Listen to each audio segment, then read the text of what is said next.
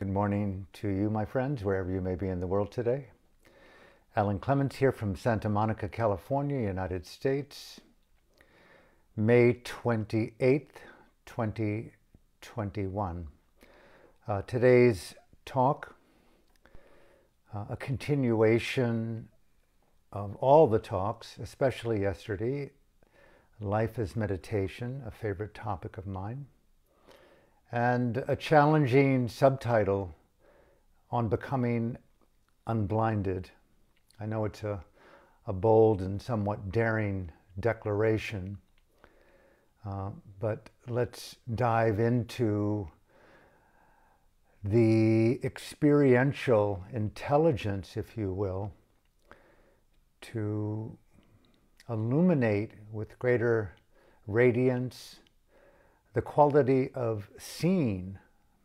I know that we have our eyes open, and among us there are those who are not blinded physically. But so much of life, as I can see it to this extent, is the courage to increase, if you will, the pixelation of presence. Presence is the function for me of seeing and feeling and knowing, transforming, engaging, relaxing primordial attachments and fears, and equally exciting and developing those primordial transformational energies of wisdom, and especially of freedom. And so much of it's connected to this function, this cognitive function through the eye and through the ear, the mouth, the body, the tongue, the mind. Essentially the three avenues of existence and perception: body and mind, and thought, speech, and action through the six senses, is so intimately connected to how well we perceive, how well we see. And so, by way of saying, let's talk about becoming more aware, increasing our capacity to see, and overcoming unblindedness. A little bit unsteady today. It was an extremely long night of long meditation. I don't know why I was so awake. There's a lot of energy, a lot of feeling, a lot of emotion. For those of you who are tuning in for the first time, just in short, I've been diagnosed as of April 11th with what's known as an acutely enlarged ascending aorta aneurysm, which I knew nothing about, nor did I know even the language that I just used until April 11th. The largest artery in the body, coming out of the heart, going to the neck in the brain, is extremely enlarged and is in the immediate vicinity, I'm told by several leading surgeons here in the Los Angeles area, that it is a ticking bomb, ready to explode, burst, or rupture, or dissect is the language they use. So there's this heightened immediacy and urgency in my life. And last night, I was quite awake, and as a practice, I have removed as much as possible the idea of going to bed to sleep and replaced it with this heroic attempt to meditate throughout the night.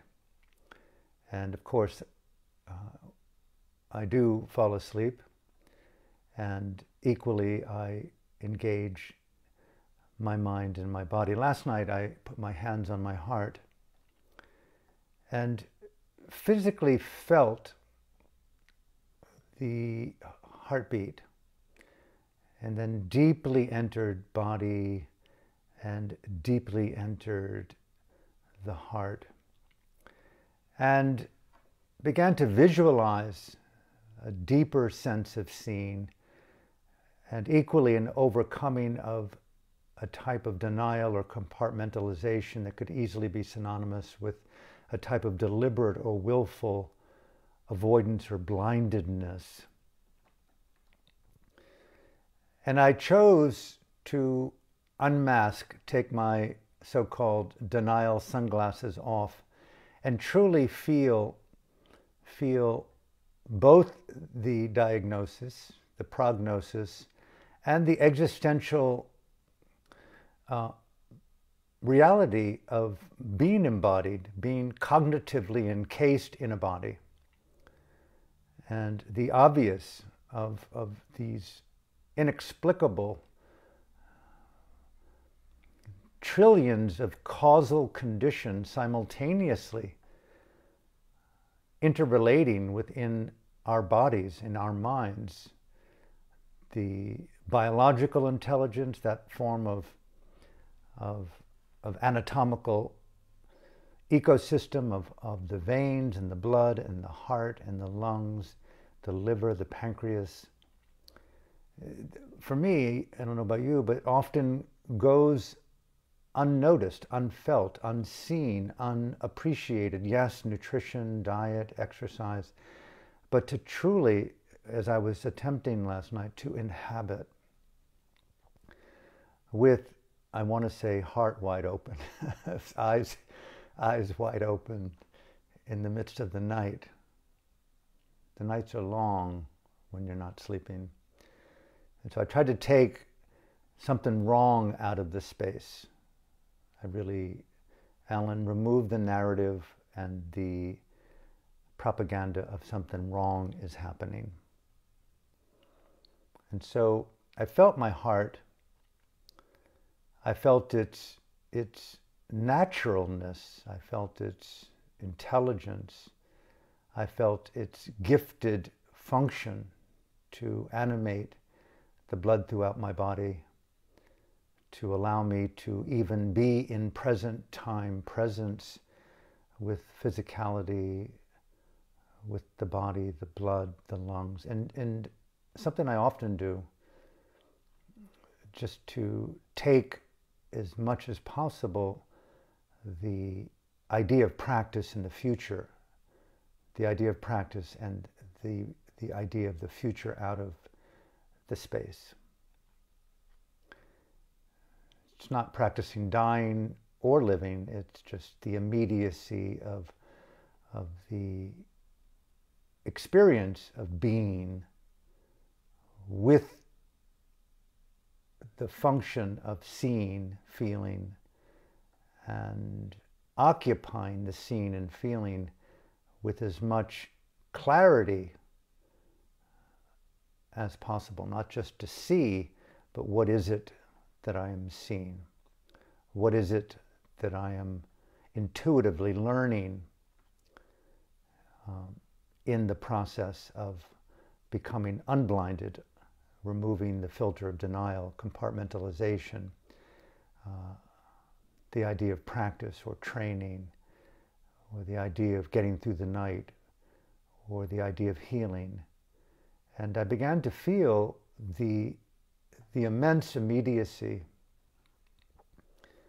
of what had been told to me by these surgeons and by the testing in the hospitals to indicate this, as they call it, super enlarged aorta aneurysm. And I began to hear how, I remember their words, you will die, it's urgent, it's immediate. And I couldn't help but feel the naturalness of vulnerability in those thoughts. I began to think of and feel the pure frailty of how existence, how my body, my mind, your body, my mind, your life, our lives, the earth, the immense frailty of so many interrelated conditions simultaneously kind of orchestrating in some level of discernible intelligence, but an immensity of unrecognizable intelligences. And there was a part of me that I wanted it not to be real. I think the fear of death, the fear of discontinuity,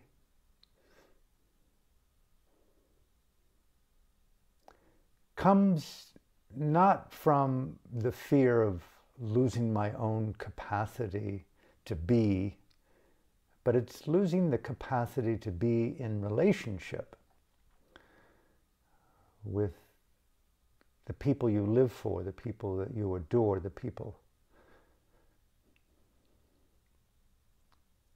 that are so everything.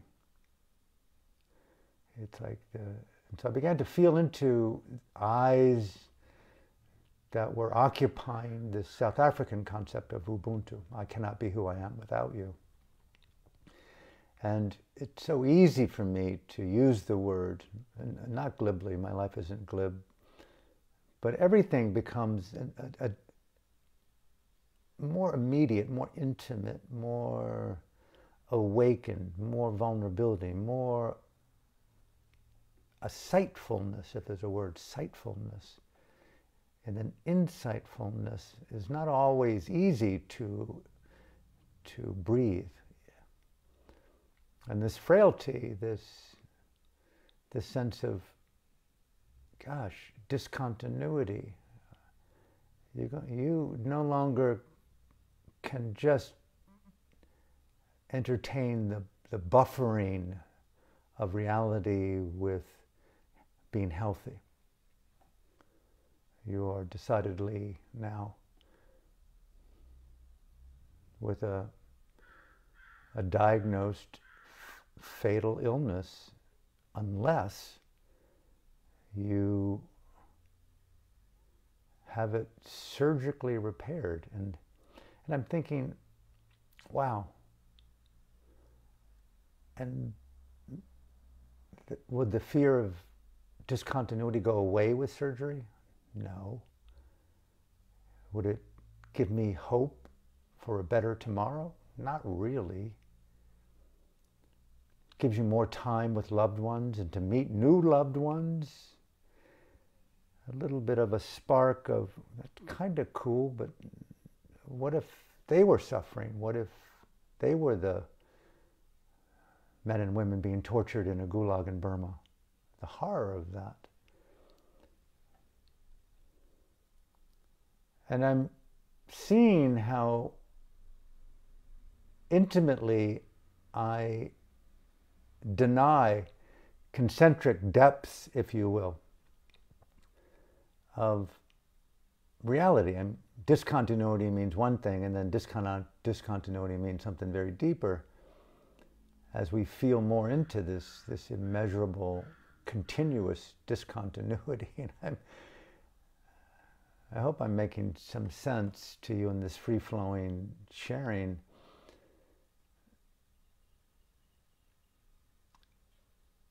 And it was no relief to think that surgery inspired hope, or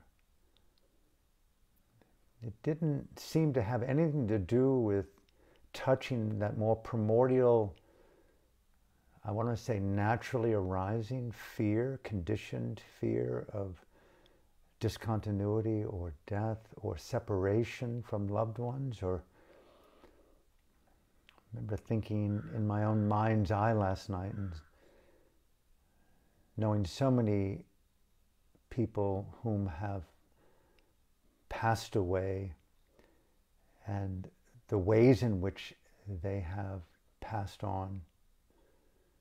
Even my mom, primarily in a wheelchair for so long and incontinent. My dad, an amazing, heartfelt husband, bathing her, cleaning her, cooking for her, attending to her.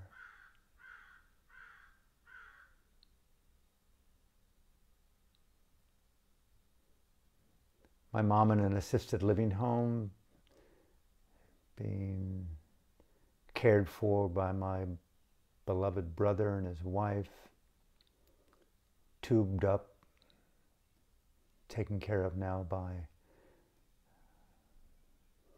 sister-in-law and brother and nurses and doctors. And what I'm thinking, like, what is the fear here about? So I was playing with this meditative thing, life as meditation, the little things and the whole, and the process of becoming unblinded and pulling back the veil of cultural, spiritual, political, relationship, existential narrative / propaganda. And the blinding, it was like I became so alert last night, the blinding reality that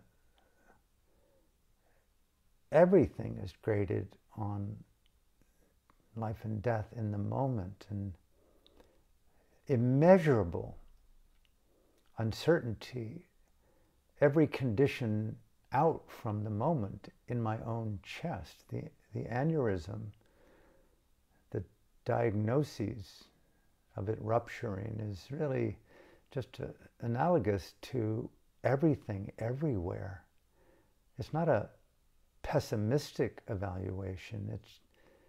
It's just another way of looking at the faces of dukkha, the Buddhist Pali word for that which you can't control and that is not reflective of self, therefore is unsatisfying, unsatisfactory. And to see, really what I was looking at last night in my meditation was becoming unblinded to dukkha. It wasn't the heart, it wasn't the aneurysm, it wasn't aging, it wasn't death.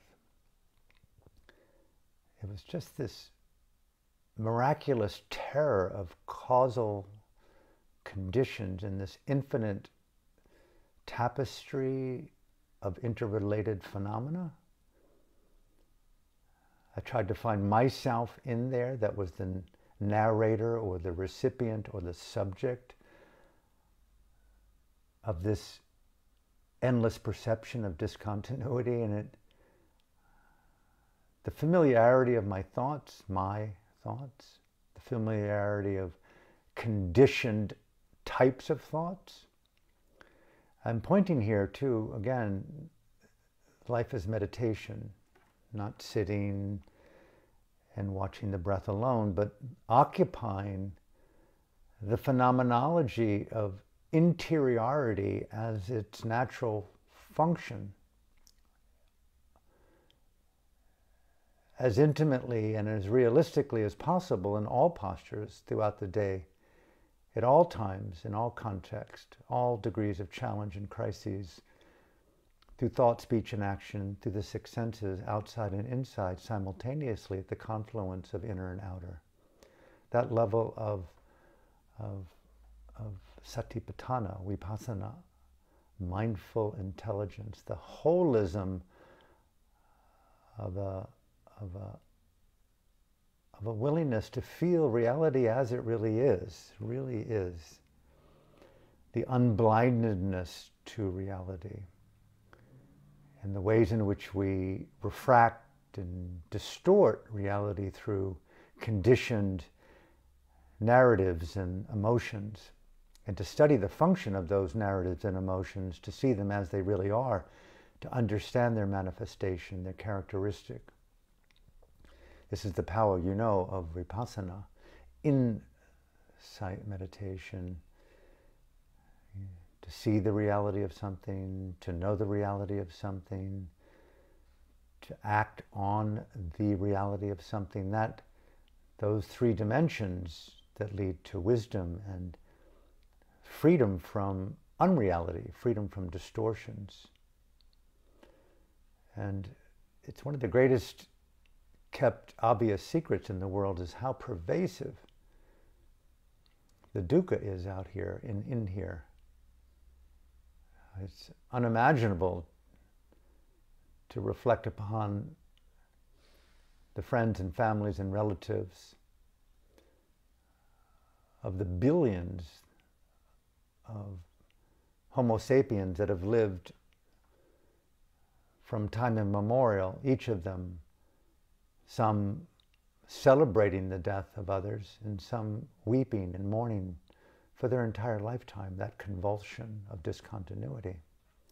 But it virtually passes unnoticed. And last night meditating, the aneurysm was just simply a symbol, a reflection, an insight into discontinuity. There was nothing wrong with it. It was just naturally living in conditionality with its natural functioning. And my relationship, my attitude, my fears, my hopes, my dreams, surgery, non-surgery, all were just kind of the narratives that go on, often unnoticed. But last night, in the silence of a long night, in this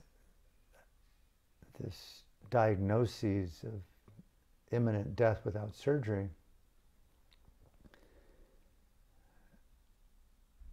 I didn't feel that there was a way out. I don't know about you, but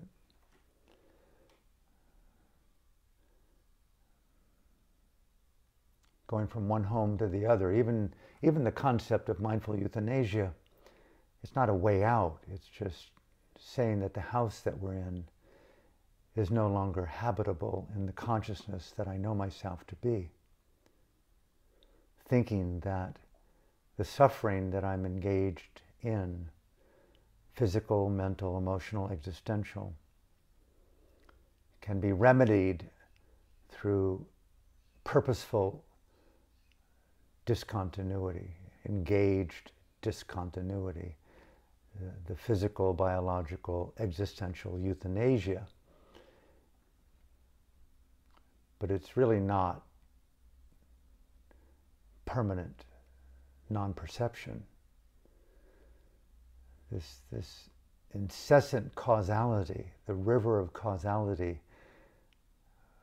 with currents of karma and the result of karma, the convulsions on the river, birth, aging, death, war, famine, asteroids, dinosaurs, birth, aneurysms, dengue fever, malaria, COVID, bioweapons, vaccinations, propaganda. The convulsions I was thinking last night and feeling last night, I was watching my breath, watching my heart, and such a big part of me just wanted it to go away, just go away, aneurysm. Give me health, give me a few more years.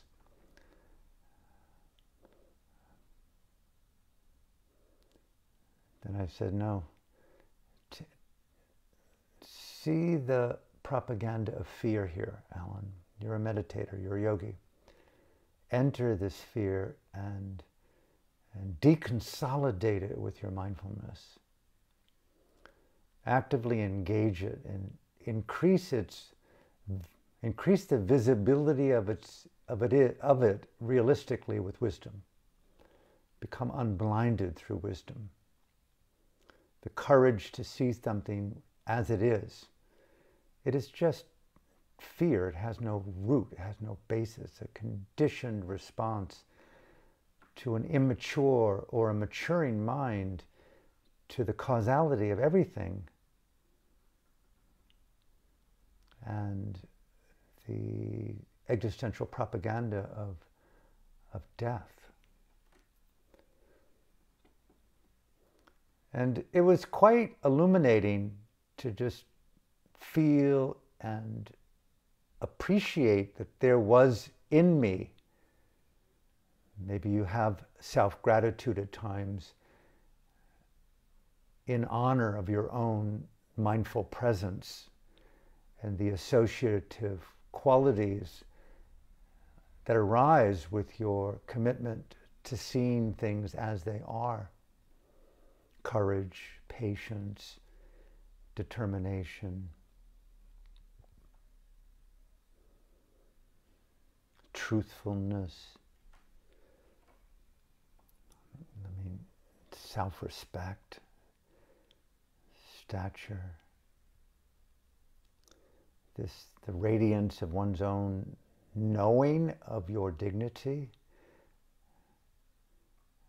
that purposeful presence that's engaging existence in self and other in the best way one knows how. That type of evolutional dignity. And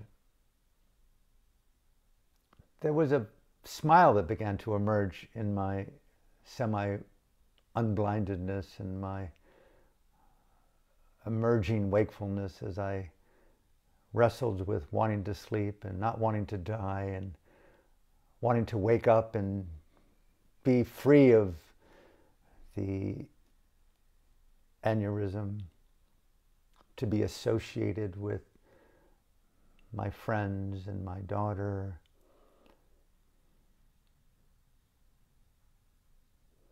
with light, with rainbows inside and outside. I get into these meditative places where I personally play with cognitive aesthetics through imagination and the more creative expressions of hope in action through playful imagination with possibilities of special encounters inside and outside. I kept thinking of really what is healing here? What is it that heart is aspiring for? What is it that you want to see and become unblinded from? And I go into this place, I don't know about you, but of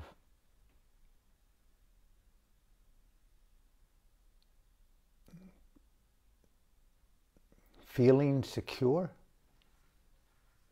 within the frailty of everything,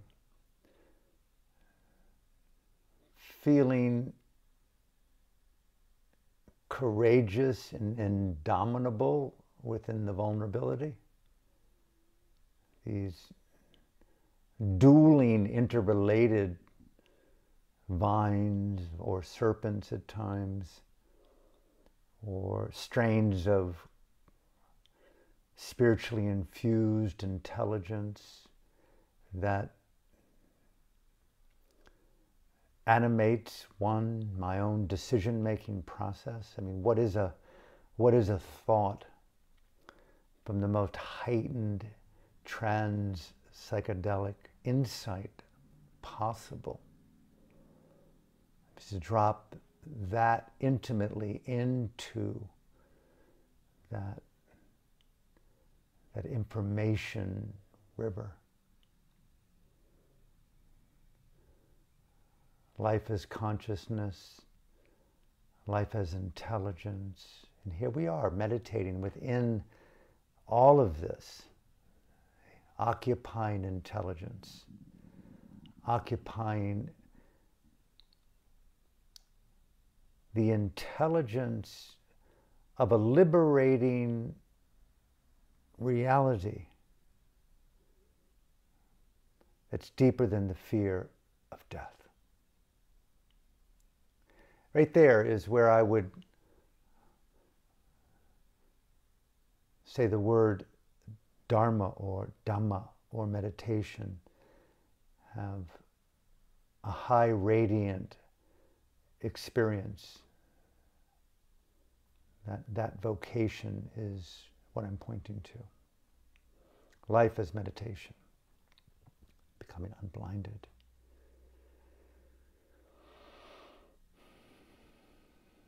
So much in the world today, especially in America, with the mainstream media becoming more alert to something that's been known now for well over a year.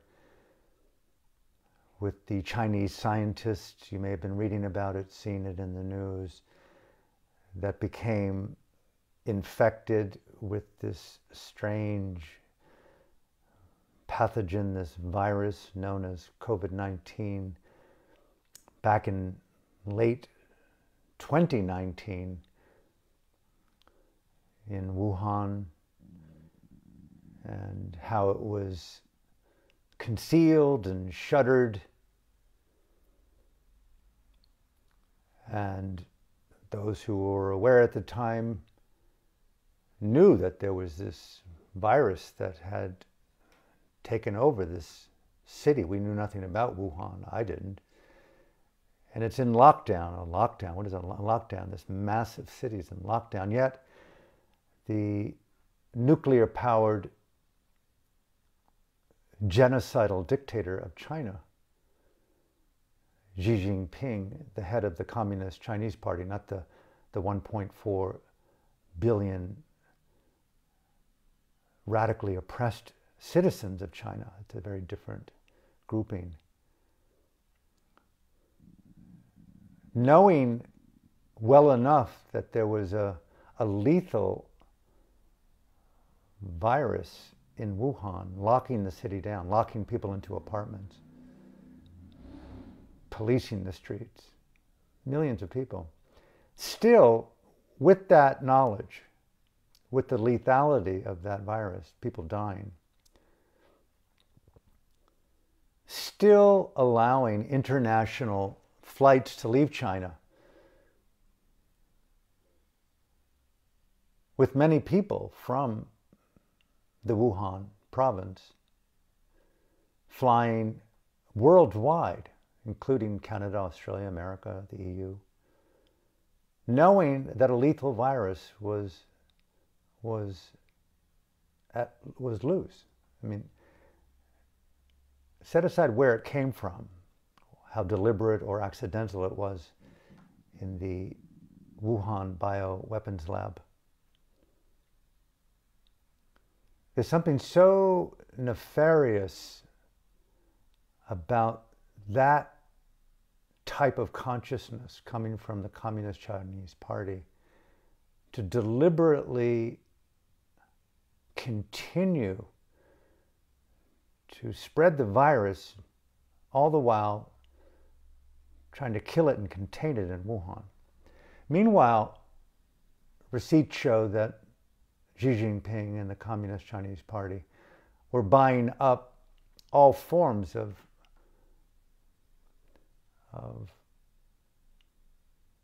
masks and suits, and being shipped into China to have as many ways to protect their own people in the Wuhan area. And call it an oversight, but the world is in utter collapse today, economically and biologically, based upon that moment, that experience. And I bring it up because becoming unblinded and making life our meditation isn't just a personal journey of me being mindful of me, but here we are in this ecosystem of life. And today, I have never heard outside of the country of Myanmar or Burma, where I've spent a large part of my adult life and studied the machinations and the psychology of totalitarianism and dictatorship, which is going on in full view of the world today, based upon the terrorist organization occupying Myanmar, known as MAHSAC, Ma Sak Ming Online, the former general of Burma's army, and SAC, the State Administration Council, Burma's Khmer Rouge.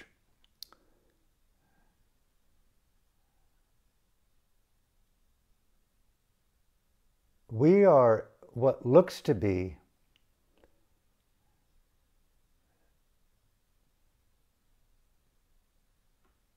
in an active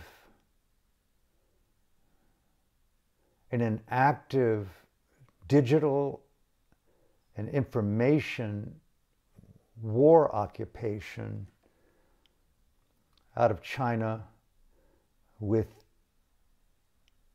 collusion and complicity with enterprises around the world, Wall Street, Silicon Valley, Davos, to name just a few, primarily the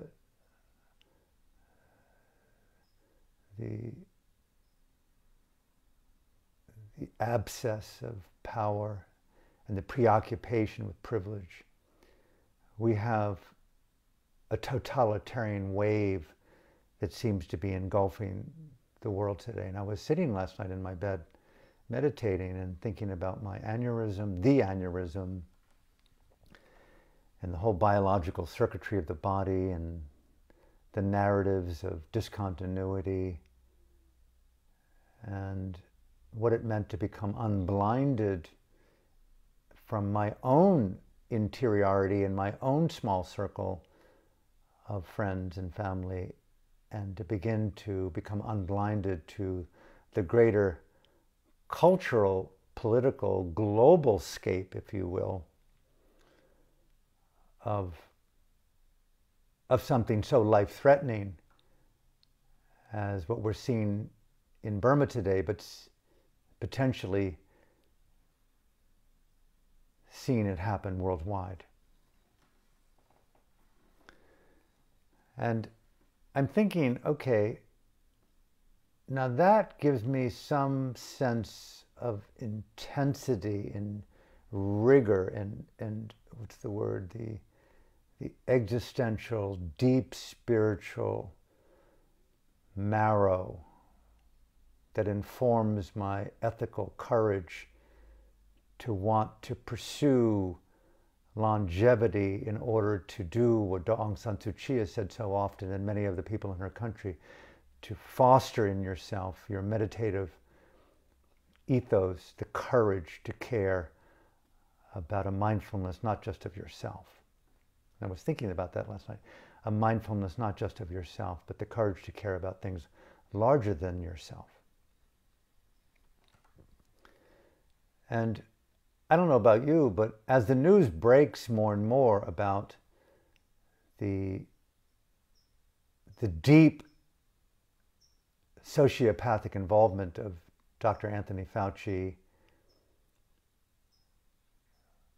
in direct funding to people and institutions connected directly to the Wuhan bioweapons lab in China, and so many other forms of complicity, collusion, money transfers, where we don't even know, I don't know about you, I don't even know how our own government has really much of a concern even for our own people anymore. It seems so obvious that there's a growing diabolical cult, a global cult of one-party domination and I'm kind of reversing the role here of being the surgeon looking at the globe and saying there's an aorta aneurysm called totalitarianism. I don't want to vilify my aorta, but analogously here, there's a greater threat to planetary survival. And so I'm interweaving these meditative narratives. The little things become interwoven and inseparable from the medium-sized things and the bigger things. And where does our meditation intersect with self-interest, cultural, family interest, national interest, global interest, and transnational, transglobal? And what I mean by that is life unborn. It's been a recent concept over the last 5 years for me, to even the last 10 years since I released A Future to Believe In, my book, about the unborn, the concept of the unborn.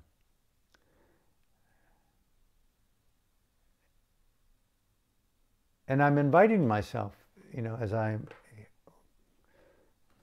moving forward in my life with tremendous uncertainty, but equally roots in a highly cognizant determination of what's important to me.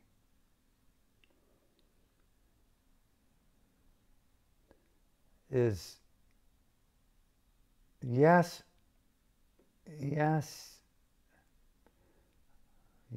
in that meditative state last night, where is their hope? I don't want to give up hope. What is hope in action? I kept asking myself.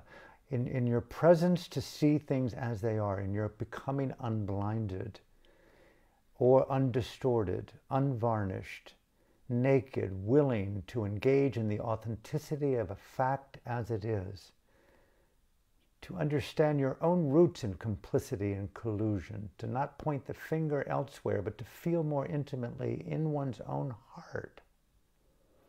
What's really important? What's driving your meditation? Personal peace, personal happiness, personal survival, or deep interrelated purposefulness, if you will. High fidelity engagement to what? I want to see reality rightly. I want to engage distorting forms of contraband. I want to challenge the blindedness of totalitarianism and the violence that often is coupled with that level of a pathological domination. That my life as a dictator exceeds anything you could think of as democratic or of value with regard to your idea of free speech. My idea of my worth is far more powerful than democracy and the views of society. And I'm thinking, wow, this is really quite a meditation, I'm thinking. Because it's coupled intimately with my friend and ally, mentor, shared teacher, Aung San Suu Kyi, the other elected leaders being paraded before the Orwellian military tribunal in Naypyidaw, the capital of Myanmar, by the terrorist leader, Ming Online. I don't know what the mockery of reality, the blindedness of this man's pathological certainty, and how easy it is to applaud him.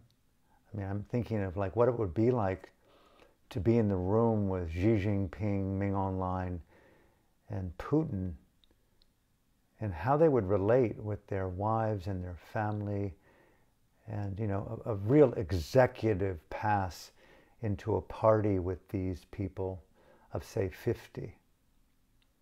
And what would be the conversations? What would be the energy? What would you do? What would you say? What would be your meditation there? And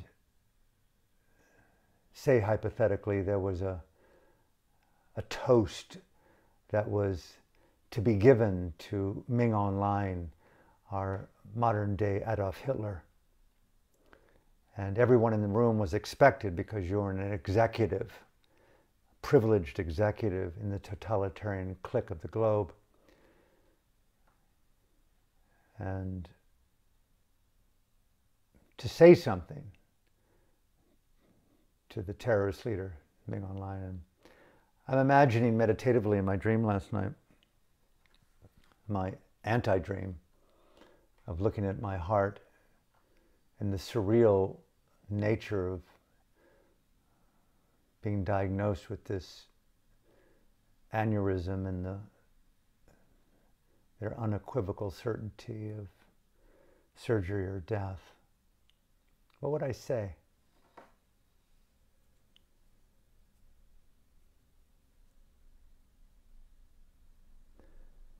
I know I would use the word becoming unblinded. What a gift it would be to have a section, a scene. Maybe I'll do a talk tomorrow. My toast to Ming Online and all women and men who embody the totalitarian evil.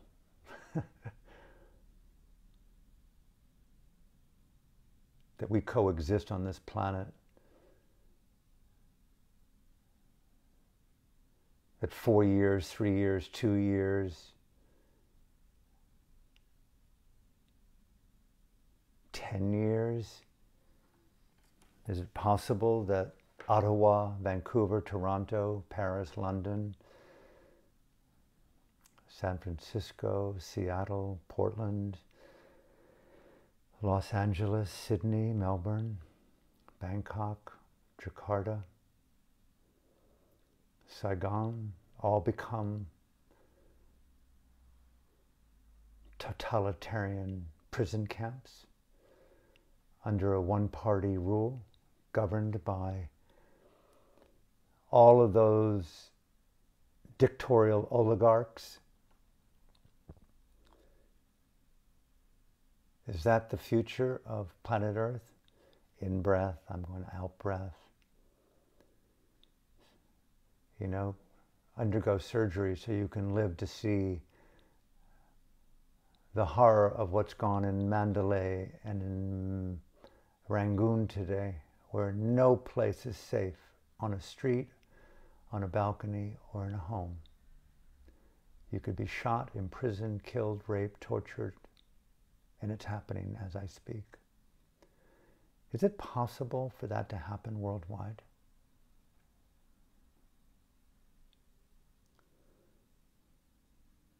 I ask myself, what's more important than surgery? What's more important than even living or dying? What's your toast? Transmeditative toast.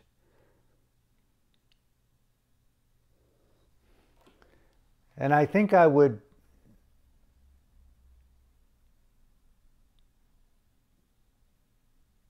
create a spontaneous poem, prose, scream, rant called Unblinded. Becoming unblinded. Raw, naked, engaged, transdictorial, courageous dissolving of totalitarian structures inside and outside. Paint the earth with sacred love. Fill the reservoirs and the clouds with high degrees of transparent psilocybin. Allow all the men armored with their fear of the divine and of intimacy to be caressed by invisible hands of goddesses inside and outside, so that you weep in overcoming your distress of control through domination and torture. Rid the psyche in the universe of the proclivity of being so eyes wide open and blinded that you believe in evil. That's good. What would be your hymn, your toast to Xi Jinping and to Putin, to Ming Online, to the great Satan everywhere running through the veins of all things? Who would you sing to? What would you say? In your meditation of the little things of becoming unblinded. And I'm sharing here as I come to an end the intimacies of simply how I meditate, how I mind my mind my interiority, the free flowing of what I respect in myself, my mindful dignity, my mindful courage, my ethical openness, to integrate some light, some eyesight into my folds, into my vulnerabilities, into my fears. And I do have a deep hope of spending the next month or two, God willing, in healing the aorta. I will leave here shortly without surgery. It is not a death wish. It is not some indirect or overt desire to die or to commit a slow or a rapid suicide. It's to live in the fidelity of an open-heartedness and an honesty to the dignity of my last 70 years. I do not want to betray myself. I want to stay in utter clarity with the deepest sense of purpose to transform as much as humanly possible the primordial forces in my own humble way of my own fears, and to treat the gift of existence, the horrors that I see all around the world. Yes, there's a sadness with this prognosis, but to dissolve that with eyesight, become unblinded, and to live in the radiance of another breath, another day, another moment, another kiss, another hand held, another night, I want to say sleepless, but not sleepless. Super engaged in the intimacy of feeling the truth, of opening my heart, opening my eyes to the innate vulnerability of being.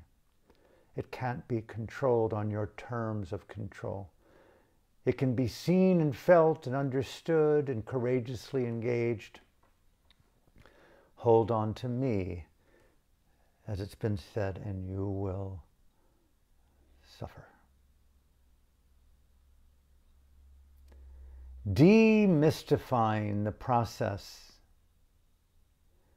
and finding a more radiant experience of wonderment that transcends even the mystical. Reinventing the evolutional intelligence inherent in the word meditation. Dhamma is just a word for the evolutional transformational intelligence of Satipatthana.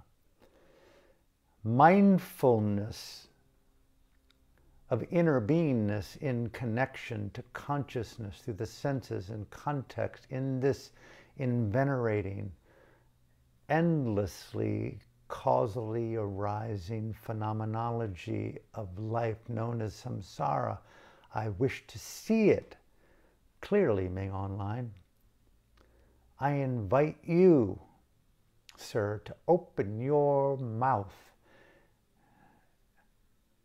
and place this substance called psychedelicized satipatthana molecule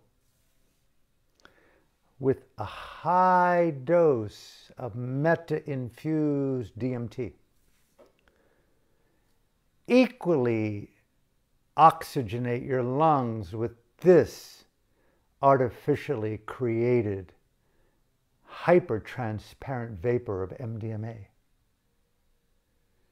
Together, sir, in the company of our fellow and sister dictators, that I have entered through disguise. I'm an undercover agent of freedom. My poem to you, sir, is this substance of transformation in all of us in the room. May all of us breathe in simultaneous this elixir of liberation.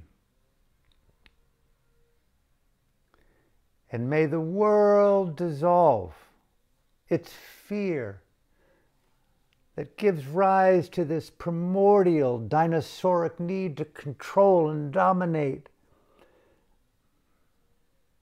Could you imagine that castle in Naypyidaw with all those men and women? I infiltrated.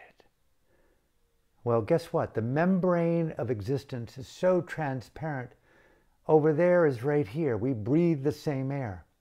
The cognitive, interrelated transparency of the miraculous Dhamma. I want to know you, learn to love you. I want to know that abhinya of radical transformation, that level of far-reaching compassion. If I can give a small morsel of food to someone to feed them, why can't we give an incredible cognitive wave of transformational love that overwhelms another being's fear and for one brief moment of eternity? The totalitarian gene is relaxed, and all of a sudden, Xi Jinping, Putin, Ming Online, and the millions of other people around the world, including the heads of government, the United Nations, claws in Davos, weep. Weep in the resurrection of love on this planet. Let's keep alive in our meditation wonderment, free-flowing poetic hymns that do everything to reinvent the meaning of metta. Say it in a way that's so real, so unique, so original, that you do believe in the evolutional wisdom of your presence. In breath, out breath.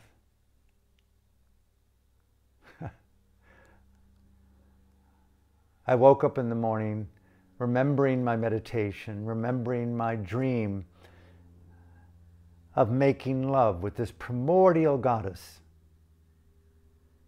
released into this erotic state of liberation where, as I close today, may this blessed planet of ours learn to make life a meditation, becoming unblinded from the chaos of delusion and fear. May I invite you to invite me to invite as many friends to come join us together and to create something so special, so remarkable, that even after we're forgotten, the boys and the girls will remember the way we live through the invisible, tangible energies that exceed the body, that exceed surgery, that exceed health, that exceed the fear of dying and aging, that exceed all of those delusions. We keep alive this timeless Dhamma. This, to me, is the word for becoming unblinded and seeing life so that we can use our lives to give back. So from my heart to yours, thank you for the opportunity to share in this digital sharing of free-flowing poetic prose meant to heal, to liberate. And I pray for the boys and girls, for the earth. May this wave of totalitarianism and that energetic toxicity of collusion, may we take up whatever is required to not sit quietly. Let us hear the screams and the cries and the tears and the courage of the boys and girls all over the world, but equally in Burma today, who are fighting to get into that special party that I infiltrated briefly. May we join the forces and fight against the rise of what clearly looks to be this Fourth Reich. May we not stand idly by and be controlled through propaganda or apathy or the false faces of religion or politics or profit, all the ways in which we compromise the fidelity of what, say, the Blessed Anne Frank gave us, the Blessed Aung San Suu Kyi is giving us, the hundreds, the thousands of others, unnamed courageous savants, cried, bleeding, tortured, to challenge dictatorship and to illuminate freedom. So let us all do everything to become unblinded and to radiate our souls, our lives with the light of freedom. I think if we do that sufficiently enough, my belief is that freedom will never die, both in our country, in our hearts, in the world, and I pray in this vast samsara that we're embedded. So from my heart to yours, thank you for being here. Thank you for being in my life, and I hope to see you tomorrow.